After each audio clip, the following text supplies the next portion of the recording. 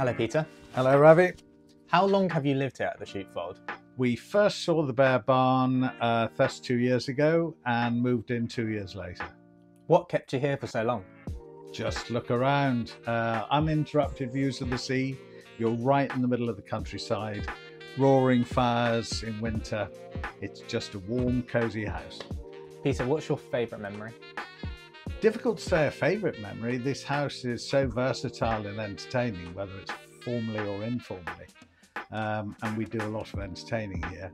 But each memory is written, we write on a bottle of champagne and keep it on the top of the kitchen. So what inspired you to take on the barn conversion? We were looking for something that was in the countryside but close to cities, and nothing on the market came close. When we drove up the driveway, saw the views over the sea and saw the lovely arches of the farm building that had tractors in it and all sorts of stuff, it just thought that potential, that's what we need, and that will be our dream home. And lastly, Peter, what will you miss when you start your next chapter?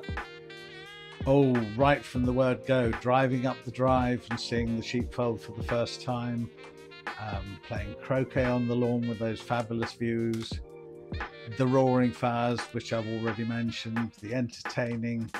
It is such a wonderful place. I mean, what I will miss is the Sheepfold.